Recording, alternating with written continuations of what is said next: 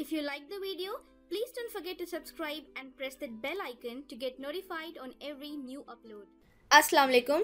Today we are going to study about the mechanism of action of penicillin, or how does it work.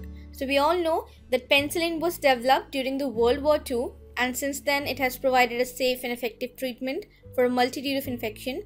And also over time, many bacteria have designed ways to defeat the penicillin. If this is our normal penicillin or traditional penicillin, the bacteria has designed ways to defeat this. So our scientists have developed various versions of penicillin. Means we have different types of penicillin as well. To begin with, we'll talk a little bit about the structure of penicillin. So I'm going to draw a square here, bigger square here, and this is N, and these are the attachments, prongs, and this is the O. So this box here, you can see this simple looking box is a beta lactam ring. This is a beta lactam ring, and this ring is present in all the penicillin family. That is why penicillin are also called as beta lactam antibiotics.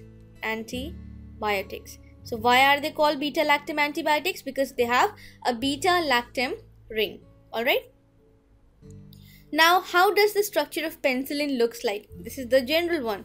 How does the penicillin actually look like? So this is how it looks. We also have a square here, but besides that we have this pentagon here.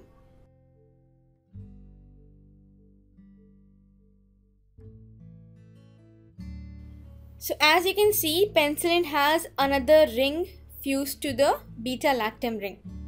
Okay, so you can imagine this to be as a house. We have a house here, so it has a new room built next to the house.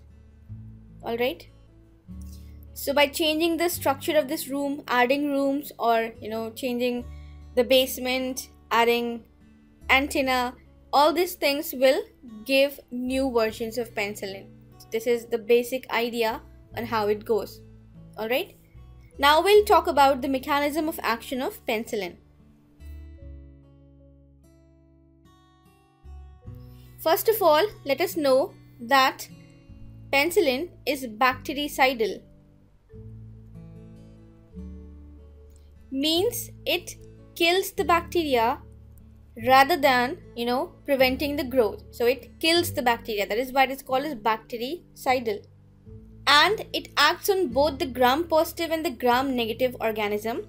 So first of all, we will talk about how does gram-positive and gram-negative bacteria look like. So let me compare first an animal cell. If this is our animal cell and this is our bacterial cell, one thing I would like to say here, that animal cell has just one covering, and that is single cytoplasmic membrane, which is composed of phospholipid bilayer. Okay, but in cases of bacteria, whether it is gram-negative or gram-positive, we have one more layer protecting their cytoplasm, and that is the cell wall or peptidoglycan layer. So in bacteria, we have one more covering outside, and that is the cell wall. So this is our cell wall or peptidoglycan layer. Now how does this peptidoglycan layer look like? So I'll draw something here. You see, this is how it looks.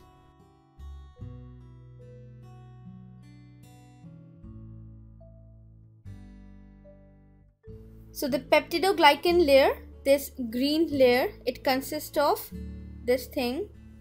This is our disaccharide. We have a disaccharide like so, and has 4 amino acids. It has 4 amino acids like so.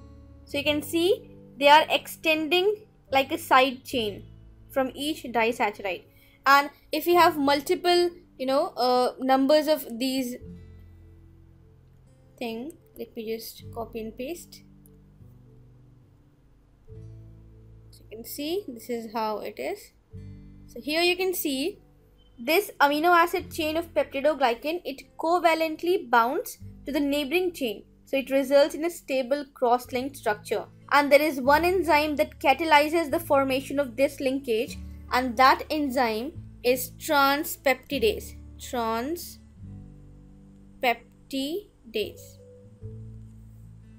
And it is located in the inner cytoplasmic membrane. That is why I have written it here. So our antibiotic penicillin, so if this is our antibiotic, it will bind to this enzyme and it will inhibit this enzyme. That is why this enzyme is also called as penicillin binding protein, because our penicillin is coming and bounding to it. That is why this transpeptidase is also called as, let me find a space to write, this is also called as penicillin binding protein. Also note one thing here, that the gram-positive cell wall has very thick and extensive cross-linking of the amino acid side chain, and in contrast, the gram-negative cell wall is very thin with a fairly simple cross-linking pattern. So we learned that both the gram-positive and the gram-negative bacteria, they have an outer cell wall, and that is the peptidoglycan. So this penicillin, it must evade the bacterial defenses and it will penetrate the outer cell wall to the inner cytoplasm. It must reach this area before it acts. Alright. So let's see what happens in the gram-negative bacteria. So this is our bacteria. This is the cell wall. Okay. So the cell wall of the bacteria, the gram-negative bacteria, it has channels, small channels, and they are called as porins. Okay. So the penicillin, the only way it can enter the cytoplasm is through this porins or the channels in the gram-negative bacteria. So let's say our penicillin entered here, and here we have a transpeptidase enzyme. So it will inhibit this transpeptidase enzyme and the cell wall synthesis is arrested. Means the cell wall will no longer form and thus the bacteria will die. So this is how it works in the gram-negative bacteria. So we learned that to be effective, the beta-lactam penicillin, it must first of all penetrate the cell wall. Okay, and when it penetrates, it should keep its beta-lactam ring intact. Means it should not be destroyed by the defenses of the bacteria. And the third thing is that it should bind to the transpeptidase. Now how does this bacteria defend itself? So one way the gram-negative bacteria defend themselves is by preventing the penicillin from penetrating through these porins. So remember that gram-negative bacteria have an outer lipid bilayer around their peptidoglycan layer. So this antibiotic must be right size to enter the porin, because if it is large, it won't be able to enter. So by changing the size of the porins, it avoids the entry of the penicillin. Also, both the gram-positive and the gram-negative bacteria have an enzyme, that is the beta-lactamase enzyme. So they have beta-lactamase enzyme. So this enzyme, it kills the antibiotic, or it cleaves the CN bond of the antibiotic.